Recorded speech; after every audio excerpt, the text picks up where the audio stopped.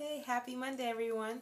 So, I asked if you guys were interested, and you said yes, and I got some really good questions about working with deities. So, I'm going to start from one of the first questions that I got, and we'll see where these videos go from there. And the first thing I must say is like a disclaimer, but something that I'm very clear about, because in asking these questions I got questions that I thought were very good questions, and other ones that I could tell if I continued in a certain way without making this disclaimer, some people would just be okay with listening to me talk about deities. And so let's be clear, this is about doing the work, working with deities, finding out this stuff for yourself.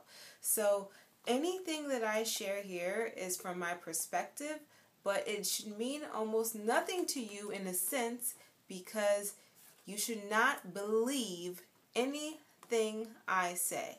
You should go and figure out what this stuff is to you. Okay? So that's my disclaimer. Do not believe a word I say. What I say in this sense should not be important to your belief system. You should be focused on knowing.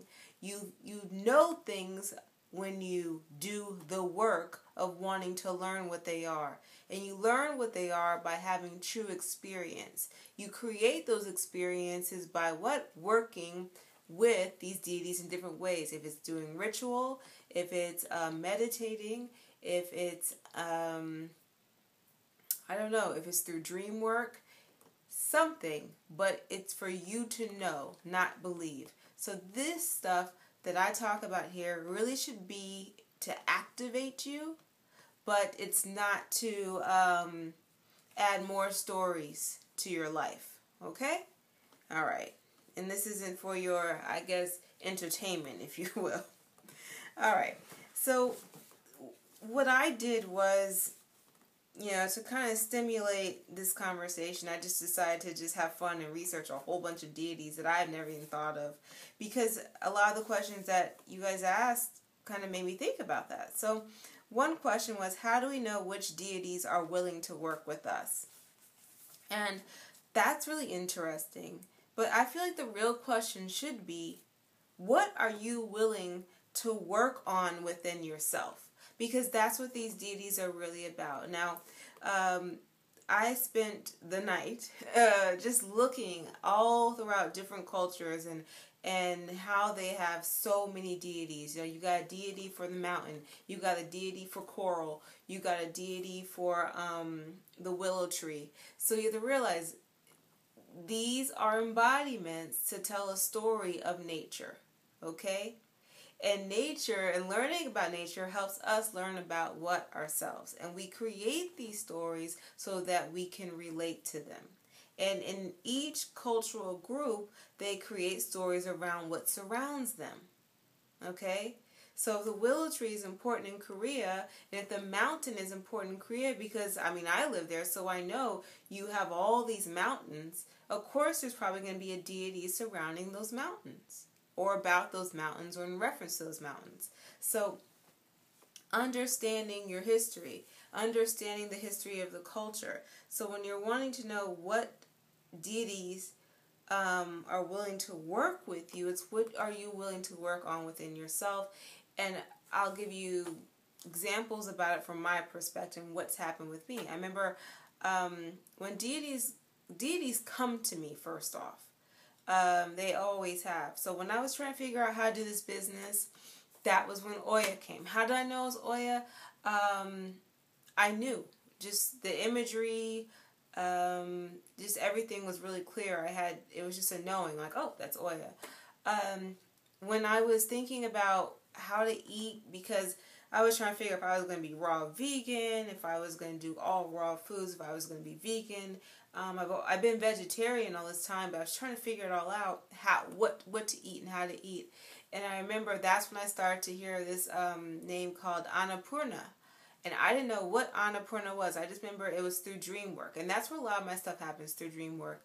And so then I wrote it all down. Never heard of it in my life. Looked it up, and it was actually a Hindu goddess known for the harvest and known for food. And so I just started to work with her and help figure out my diet and how I wanted to eat. Okay? Another example is when I was really working on developing intuition. That was when I started to have dreams of Aset or Isis. Never really cared about Isis or Aset, to be honest. Like, I was never one of those people who was like, oh, yes, Aset. I did not care. But she started to come through very clearly because that's what I was working on. Another example, when I was, when I first got into, I would say when I first started to have visions of things, the first vision of any goddess was actually Kali. Kali, and then also kind of Kali, Sekhmet, and that kind of goes into another question. That kind of energy was coming in, and that was at the time. Once again, I actually did not know who Kali was, but the eyes, the tongue, just that anger, that aggression, all those different things, because that's actually what I had to work on at that time. One thing about me that some people don't know, I have that characteristic, I know how to slash heads off. That's kind of one of my things that I can do. And it was something that I was working on, and bam, she came. So, she came. So that's how it's always worked for me. They just come. And I've never really asked or anything like that. But when you start researching them, you'll find that things become activated. A perfect example of activation, a young lady was watching my video from last week, and she shared with me an amazing story in which all of a sudden Marie Laveau started to come. She didn't even know who Marie Laveau really was. And then bam, it just started to come to her. So that's what happens. Sometimes it's not just the deities that we know in these older, more ancient cultures. Sometimes it's the people that have come here and have made an impact in recent times. Because in truth, in many ways, they become deities. They have that kind of energy. They represent something. And they hold that information, because what we do is we give information to that particular energy, and we are then able to tap into it as we need it to grow and become something greater. Okay, so how do you know which deity is willing to work with you? They often, from my experience, they'll come to you. And so you have to ask yourself, have you really been paying attention to the signs? Have you been paying attention to their presence? Because it's there. They'll come through colors. They'll come through imagery. You might have a dream where a story is almost exact to the story of that particular deity, and you're like, oh, wait. It's like energetically, they will find a way, to let you know who they are.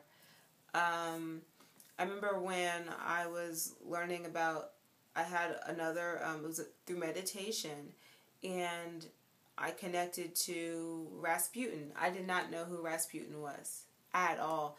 And the truth is, maybe I heard that name once, but then I found out, oh, he was a healer.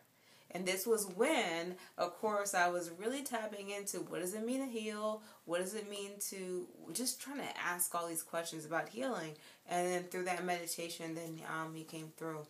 And so I've done this through meditation. I've done this. So maybe the next video will be like the different techniques to actually interact and know these deities or energy forms for yourself. I think that might be a great way for the next video. But if you have any other ideas, let me know.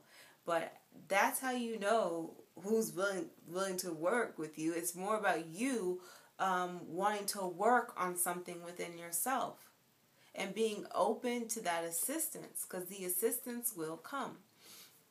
I had one lady who was suppressing anger and suppressing and kind of feeling and dealing with fear. And so she started to tap into almost like a gargoyle-like energy, or was it Ra? It was someone, but as she connected to the energy and she was very good at communicating, she realized that it was about her anger, and that this kind of entity kind of came in the form of protection. It was amazing. So these deities are always there, because we're connected to it ancestrally. So you might as well tap in and learn and grow. Okay? So that is that first question. How do we know which deities are willing to work with us? So I hope that answered your question. It's really, to me, what are you willing to work on within yourself? It's really that simple. All right. I hope you enjoyed that. And I want you guys to check out a website, glitternight.com. Glitter, GLITTERNIGHT.com. Glitternight.com. I ran across it just playing around, learning about a whole bunch of deities, and it is just great. If you want to just see so many different kinds of deities, he has blog posts on like Korean deities, Hawaiian deities, Choctaw Indian deities. He just has so much information, and I'm waiting for his source list, or trying to find a way to get his source list to actually get the books where he's getting all this information from. But it's a great thing to look at to kind of get you activated, and that's what you should be looking for, things to activate you to tap into kind of that greater understanding of these things. Okay, I hope that's enough information for you. Gosh, I wrote all these notes. You probably can't tell. I wrote all these notes and I didn't mention any of them, but because I was studying the Korean deities. But I think I've answered it, your question. All right, next week, and we'll go to the next one. So, all right, bye-bye.